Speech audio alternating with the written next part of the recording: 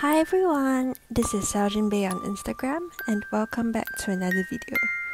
I know this video is quite long overdue as it's been a while since Chill was released, but I joined GOs and stuff for the album, so it took quite some time for everything to arrive. I wanted to have all the unboxings in one video, so here we are. The package albums are so stunning. I was originally only going to get Irene and Seulgi, but I caved and got all of them because they were just so pretty and I wanted to have everything on my shelf. But now that everything is here, I realized that I don't actually have any space on my shelf for them.